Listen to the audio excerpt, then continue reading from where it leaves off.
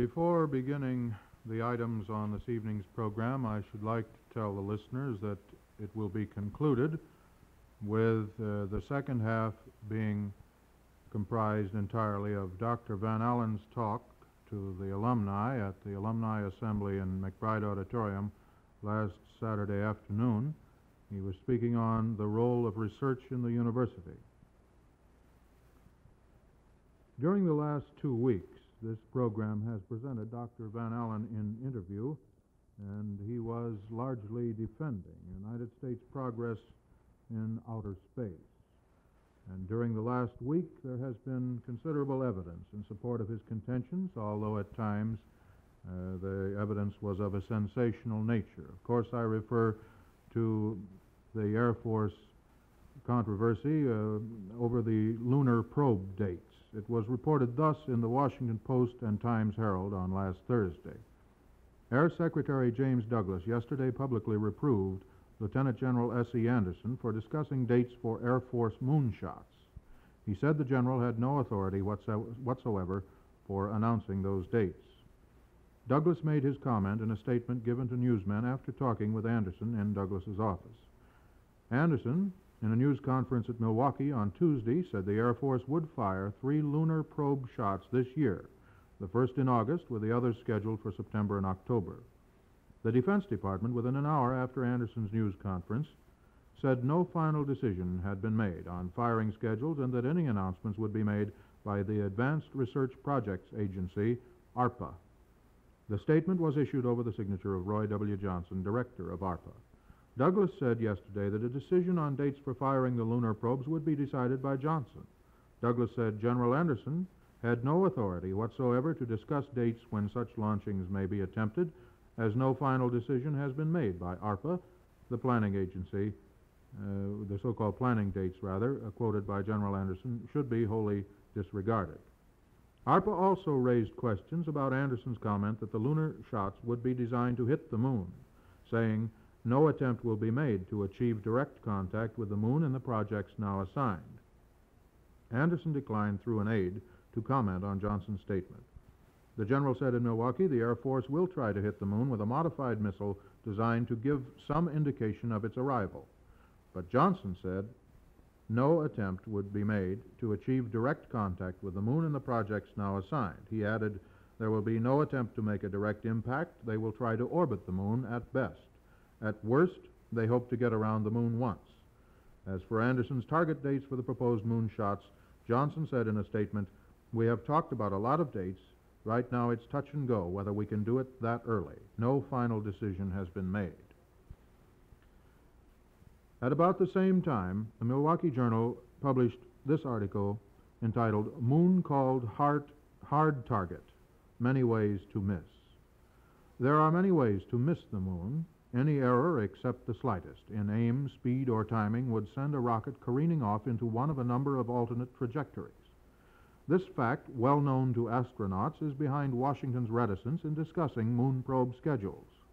Mindful of the fiasco that resulted from prior announcement of the first satellite launching attempt, the Vanguard project, the White House said in March that it was not intended to speculate on moon probe dates.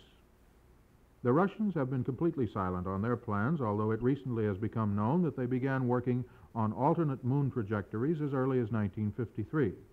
From then until 1955, more than 600 such flight paths were ground out by Soviet electronic computers using various speeds, aims, and different relative positions of Earth and Moon.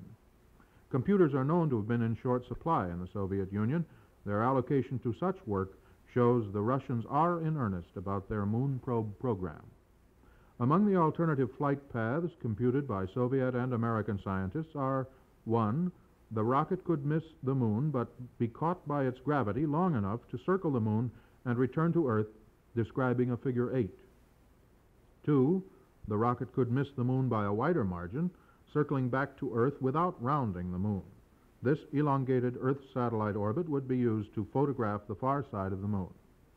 And 3, the rocket could miss the moon, yet receive enough tug from the moon's gravity to boost its speed past the velocity needed to escape the Earth's gravity. It then would sail off into space to be captured by another planet or the sun itself. In each of these cases, there are a number of variations. Both Soviet and American students of celestial mechanics say that it would not be possible for the rocket to be captured by the moon, remaining in orbit around that body. The most economical way to reach the moon is to have just enough speed upon exit from the Earth's atmosphere to coast to the point where the vehicle begins falling toward the moon. This point is about 9/10 of the way. The required initial velocity is roughly 24,000 miles an hour. In comparison, it takes 18,000 miles an hour to place a satellite in orbit around the Earth just above the atmosphere. It takes about 25,500 miles an hour to escape from the Earth's gravity in any direction other than toward the moon. In each of these cases, the rocket burns out as soon as it has left the atmosphere and has reached the required velocity. In theory, slower speeds could be used if the rocket burned the whole way, but the fuel required in terms of present non-nuclear fuel efficiencies would be prohibitive. In supplementing the White House announcement of the moon probe program on March 27th, the Defense Department said, "Many test rocket launchings will probably be required before a probe is successfully placed in the vicinity of the moon." It was added that during the last several months, much groundwork has been done on these projects.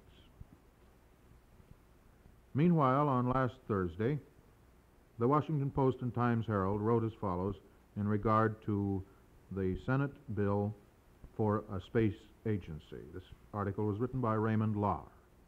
A special Senate committee unanimously approved a bill yesterday to establish an all-powerful agency to push American exploration into the realm of the limitless unknown of outer space. The bill laid before the Senate would set up a National Aeronautics and Space Agency, NASA, to be headed by a civilian director subject to policy guidance from a 7-member board. The bill was aimed at accelerating the United States program to overtake Russia's Sputnik achievement. "This is the special urgency of our space adventure," the committee said. But it also stated this country's space activities should be devoted to peaceful purposes for the benefit of all mankind.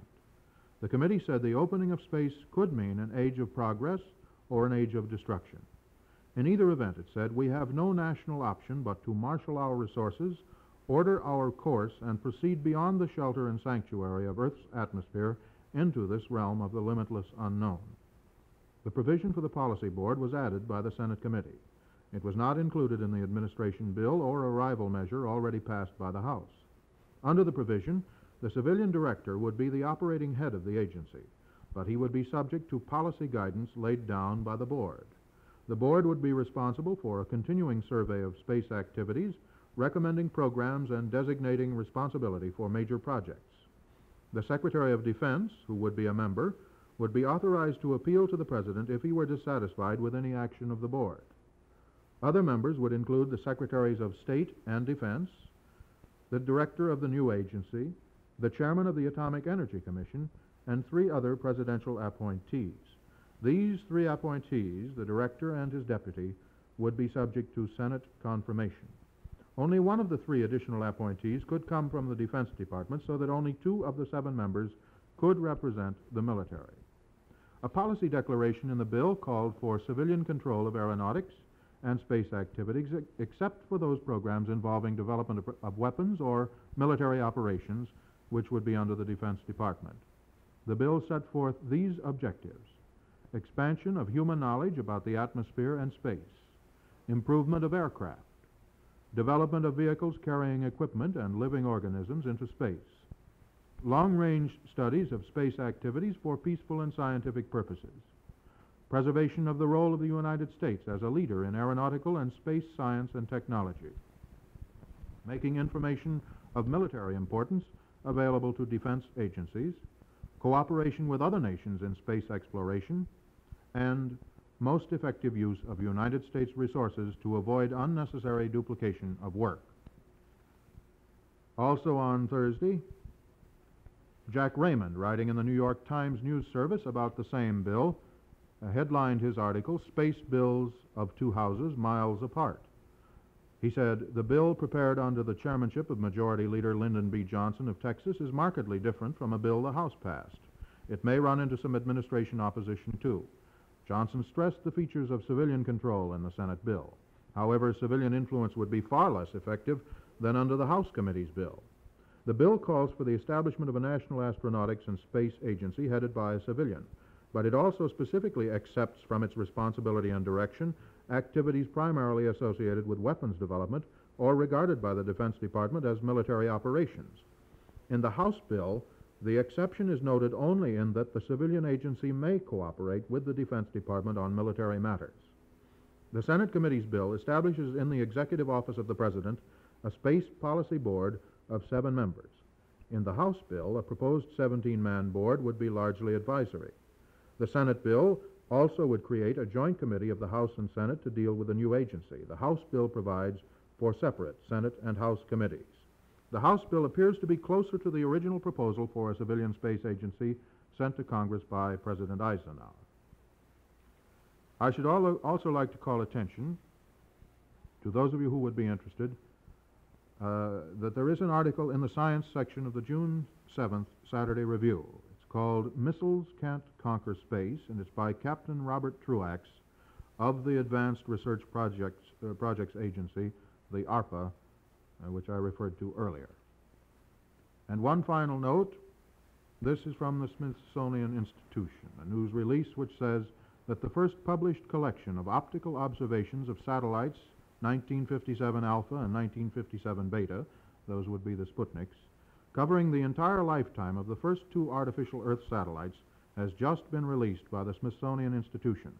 As part of their activities in connection with the International Geophysical Year, scientists of the Smithsonian Astrophysical Observatory at Cambridge, Massachusetts, have compiled the observations reported by Moonwatch teams and observatories all over the world, including the information as released from day to day by the USSR. Also included in the collection of 12 reports are preliminary analyses of data from which the Smithsonian scientists have obtained new values of the density of the upper atmosphere, additional information about the shape of the Earth, and a more precise knowledge of how atmospheric drag affects the motions of satellites in their orbits. Of interest to the layman as well as the scientist, the publication gives an explanation of the notation system devised to distinguish the various satellites and their component parts, a glossary of astronomical terms and symbols used in connection with satellites, and a chart for finding a satellite's distance and elevation. The information contained in this publication can now form the basis for further analyses by researchers everywhere that will produce new knowledge about our world and the space around it. The book, available to the interested layman as well as scientists, may be purchased from the Superintendent of Documents, Government Printing Office, Washington 25, D.C. For some time, we have mentioned that the International Geophysical Year might serve as the beginning of cooperation among nations, which in time could enter into the field of politics. The New York Times, in an editorial on June 8th, last Sunday, a week ago Sunday, wrote similarly in discussing the Antarctic. Whatever may have been in the minds of the original proponents of an International Geophysical Year, the concept and its studies have brought about a new political development that may be valuable. President Eisenhower has urged an international treaty that would minimize territorial claims in the Antarctic, or at least freeze them at their present status, and permit further peaceful research in the area to the advantage of all. 11 nations have now responded favorably to support the negotiation of such a treaty. This acceptance of the proposal is heartening. There are many conflicting sovereignty claims in this region. They have proved in the past to be a stumbling block to agreement to proposals for any sort of joint operations or mutual understandings. Some of the air of hostility and misunderstanding seems to have been cleared. There is an opportunity for progress. Various expeditions that have been part of the work of the Geophysical Year have made contributions to a better knowledge of the significance of this largely unexplored area. Further gains can be made in this field only if there is a climate of international confidence. Territorial rivalries will not promote scientific knowledge, nor can or should the data collected and proved by any one group be obliged to stand alone. Cooperation is absolutely imperative. It has been suggested that this may indeed prove to be something of a laboratory for peaceful development to the benefit of all. At this stage, this seems to be more than a little optimistic. Some of the rivalries and suspicions will die hard. Moreover, some machinery must be devised to make any agreement that is reached self-enforcing.